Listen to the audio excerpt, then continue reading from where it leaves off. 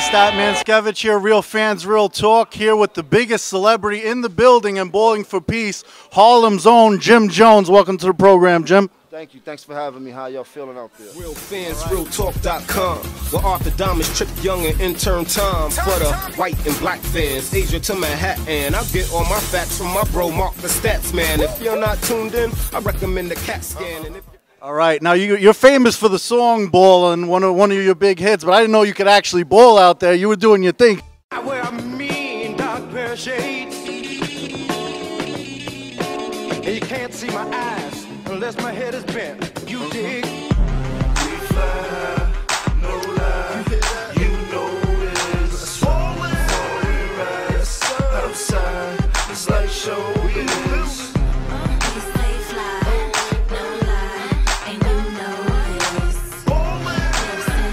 Could you tell us about your performance? A little bit from Harlem. In Harlem, you grow up playing basketball. That's one of the prime time things to do when you go outside. So, you know, that's where that stems from. Now, you're hurting a little bit after the game, it looks like, and in the first half, you came over to the scorer's table. I heard you say, you know, the Danny Glover line, you're too old for this, but and your skills out there were a little bit old school, too. I saw the finger roll. I saw the, you know, a little hook shot there. You use a lot of old school moves all the time when you're out there on the court? Man, a bucket is a bucket where I'm from, you heard? I bet you I had the most points on the basketball court.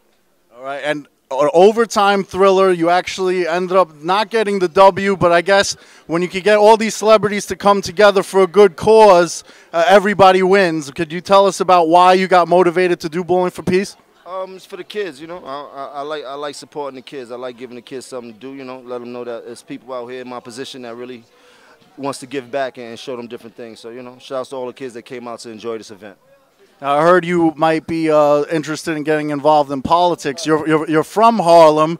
Harlem's changed a lot. Rent rolls going up a lot higher. What's your thoughts on the change in Harlem the past few years? It's cool. It's called gentrification. It's not as many jobs for the people out of Harlem that I would like to see, but you know, it makes the neighborhood look good. I come from where every block was abandoned buildings and stuff like that, so to see them starting to put high rises and co-ops and condos and stuff like that, it feels good. All right, now. Is there anything that you have coming up, music-wise, or the charity events that are coming up in the near future? Look for the Diplomat Tour, look for the Diplomat EP, and, you know, same old yayo, man. We out here grinding. All right, for those that live under a rock, do you have your social media information for all the fans out there? Jim Jones, Capo, across the board. All right, Jim Jones, Harlem's own. Thanks for joining us on Real Fans, Real Talk. RealFans, where Arthur Diamonds trip young and intern time. For the white and black fans, Asia to Manhattan. I get all my facts from my bro, Mark the Stats Man. If you're not tuned in, I recommend the CAT scan.